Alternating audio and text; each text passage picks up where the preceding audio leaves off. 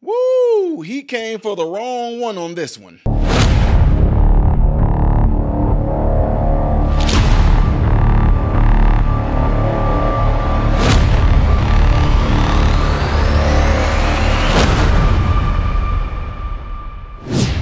What is going on, everybody? Appreciate you guys all being here. Hope you guys are having a great day. Do me a favor. Make sure y'all follow me on all these platforms you see listed all around here and all that good stuff.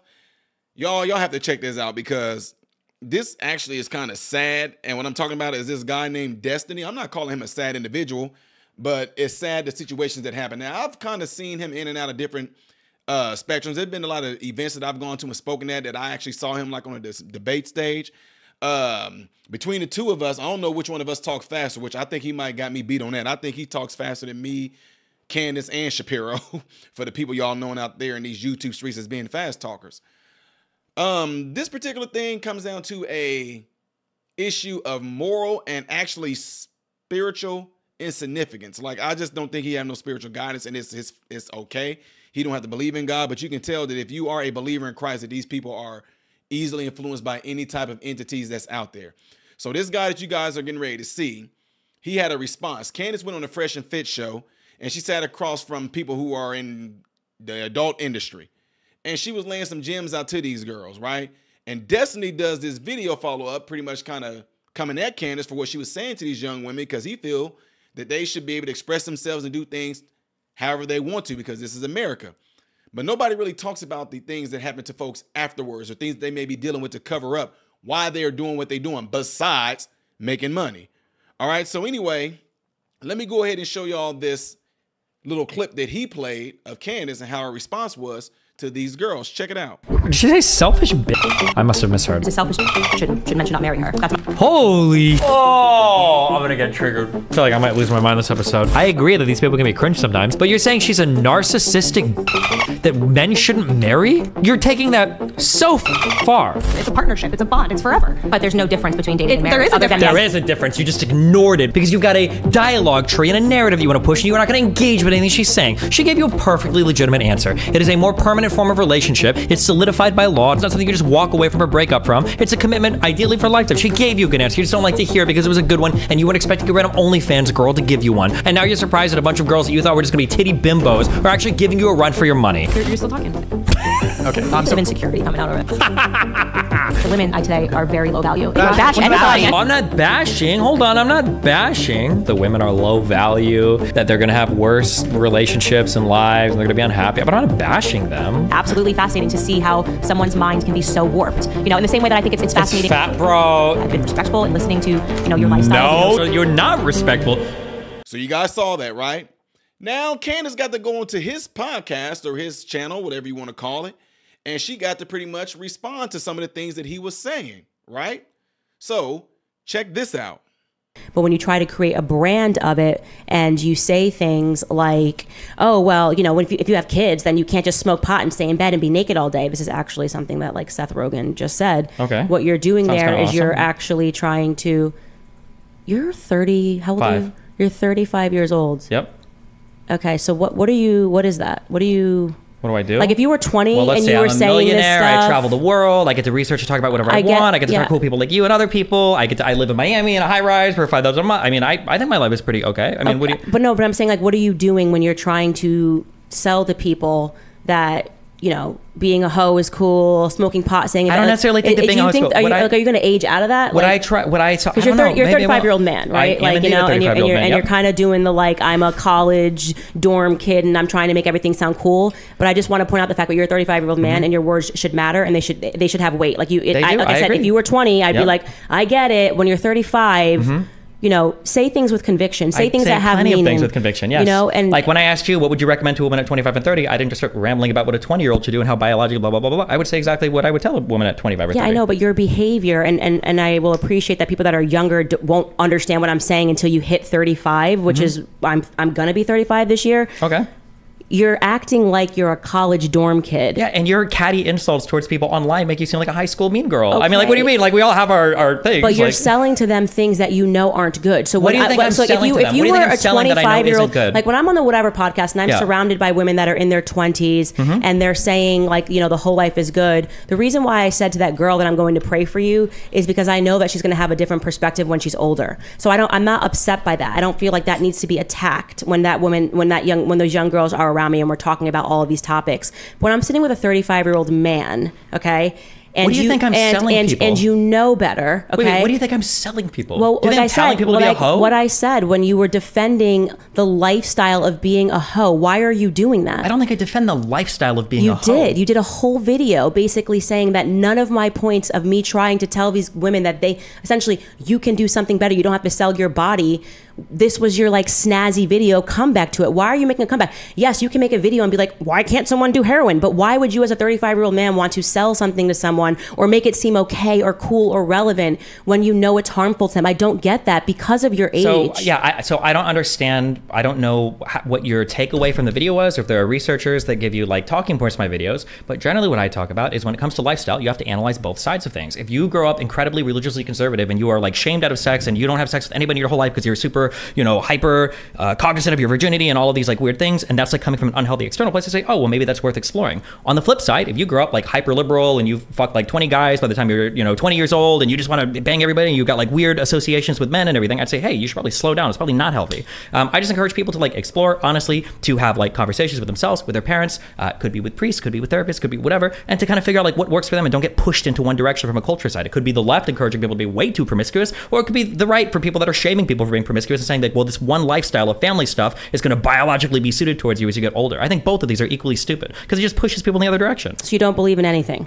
Is what you're saying. Is that what you got from that? Well, you're not committing to anything. I believe in actually thinking for yourself. That's what I think. I think that every human being roughly exists in this like paradigm where if you fuck 100 people by the time you're 20, probably not healthy. If you've never had sex before and you're 30, probably not healthy. And that you should probably like try to gravitate towards what are like human norms, and then what are things that make you happy depending on your culture, depending on your geography. And then you kind of like explore in there, and don't be shamed out of exploring from one side to the other. Don't be pushed into something because somebody like Candace Owens or somebody like Stephen Bunnell tells you that you have to do a particular thing, but just like kind of explore. I don't tell people that they have to do a particular thing, but if I see somebody that's doing heroin, I'm not going to be like, it is whatever, and it's just like whatever. You're just, do you think that heroin is comparable to recreational sex? I am. Quite frankly, I actually think a woman, as the one that I sat across from when you were critiquing this video, who says that she slept with up to 20 men per night. Yeah, it's just as bad. And I know that has to be hurting her soul. So I look at her as a human being. Hurting her soul? What if she just has a different lifestyle than you? Doesn't. Completely. No, she doesn't. No, what do you mean? She's telling you, she was very honest actually. And that's why I appreciate her, because she was very honest that for her, it is just about money. Okay. But when I see that individual, when a young woman is saying that she'll sleep and see up to 10 to 20 clients per night, that's a broken individual. And it's just as when you see somebody who says that, they're doing heroin or doing this, they don't need the cool guy at the party to be like, yeah, man, it's whatever. Like, it's like, no, you actually like structure. You need somebody to say to you, you don't have to do this. There's so much better potential within you. You are young. You have your entire life ahead of you. Let's figure out what it is that you're great at. I understand the economic concerns. It's a really tough economy and it's easy money, but there's other things that you can do to make money that will give you better self-value. And so that's why I say that I think that what you're doing as a 35-year-old man is you're lying. You're just lying to Do you think people. I'm telling women on average that fucking 20 guys when a night you is a make good idea? videos and you're replying to conservatives who are rightfully saying that this lifestyle is not good, which should be abundantly clear to every single person, yeah, what you're trying to do is lie in a clever way. And ultimately, like I said, if you were 20, I'd be fine with it. But when First of all, I don't know why if I was 20, why that would make you fine with it. Because you'd have the same influence in your audience regardless. Because your brain's not developed when you're 20. Number two, so what? Your brain's always developing as you grow. No, your brain develops when you're 25, 26 years old. And so when you see a 20-year-old and they have a bunch of positions, I don't hold them to it. I don't think that's with brain development. I think that's with life experience. I think. All right. So after hearing all that, y'all see what it is. It's amazing that a lot of people don't want to actually get to the heart of the matter why people do what they do.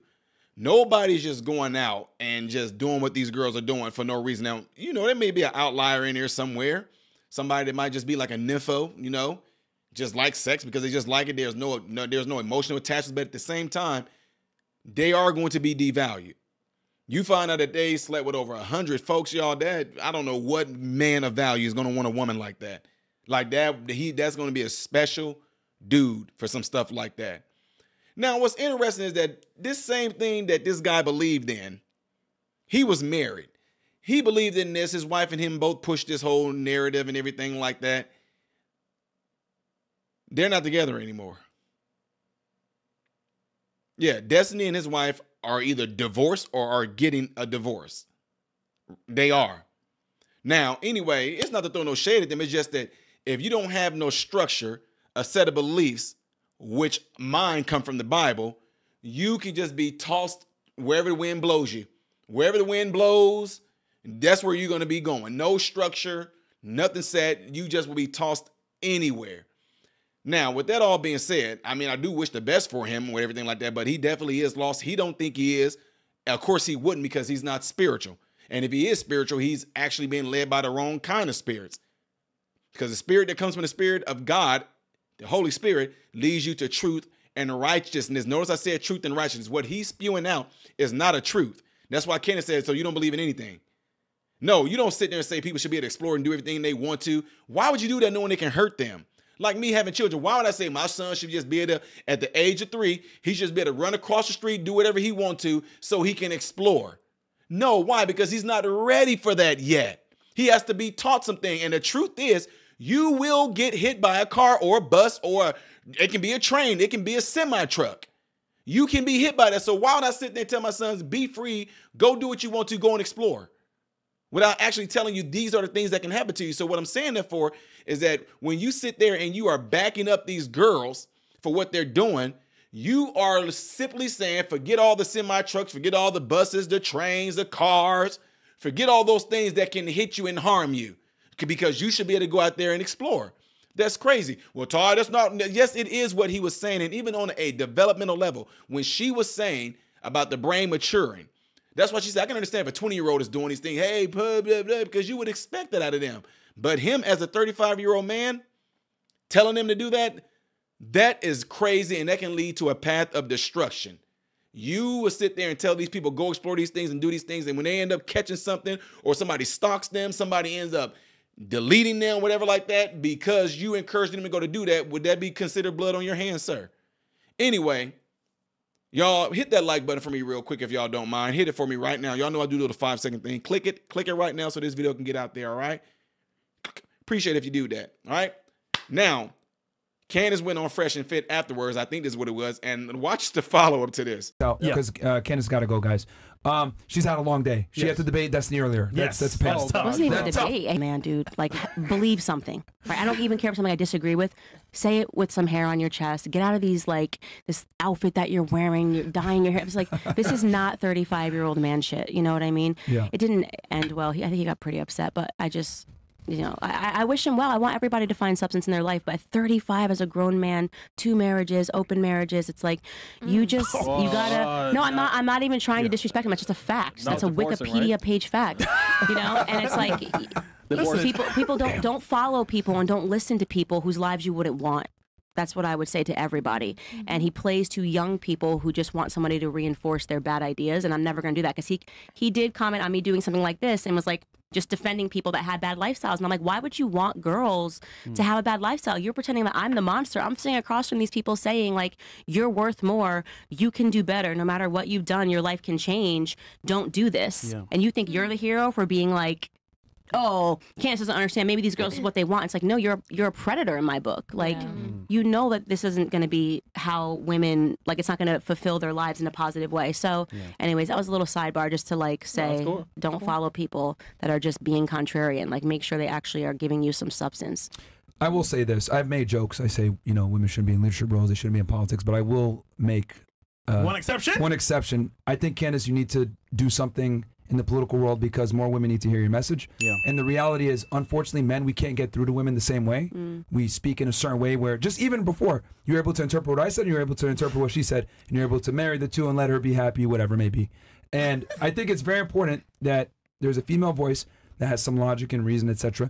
And women, a lot of times, don't want to hear what we got to say. Right. We need someone that can speak to them, and I think you should really think about getting into office. And also, as men, I genuinely mean that. I'm very serious. We respect your opinion, which is crazy. Yeah, like, no, Candace, like, really. I just respect men. I'm like, we're different, you know, and I think so much women are trying to change men or to tell men that they're not good. I'm like, why are we doing that? Like, let men be men, you know? Yeah, I think your message needs to get out there to women because they'll listen to you before they listen to us, honestly. And I think you'll be able to reach way more women, I think, from a political standpoint. Yeah, we can. All right. Y'all heard it all. So let me know what y'all think. Have you heard of Destiny? Do you side with Destiny? Have you heard of Candace? Do you side with Candace? Everybody knows Candace. No, everybody don't, because there was a time back in 2019, I didn't know who she was. So not everybody knows. I know who she is now because, you know, she's my sister, right? I went on her show and everything. She's my sister, right? Anyway, y'all, before y'all get out of here, make sure y'all get into the cell phones. Let one person know about this channel in your contact list on your phone, or even just share it on your social media. Just DM somebody. Hey, go check this guy out. Really appreciate you guys doing that, right? Because you guys are the reason why this channel and this movement is growing. I am Ty Smith, modern Renaissance man, hoping and praying that every last one of you have food, shelter, and clothing, and most of all, I pray every last one of you guys are in great health, mentally, physically, emotionally, spiritually. God bless you all through Jesus.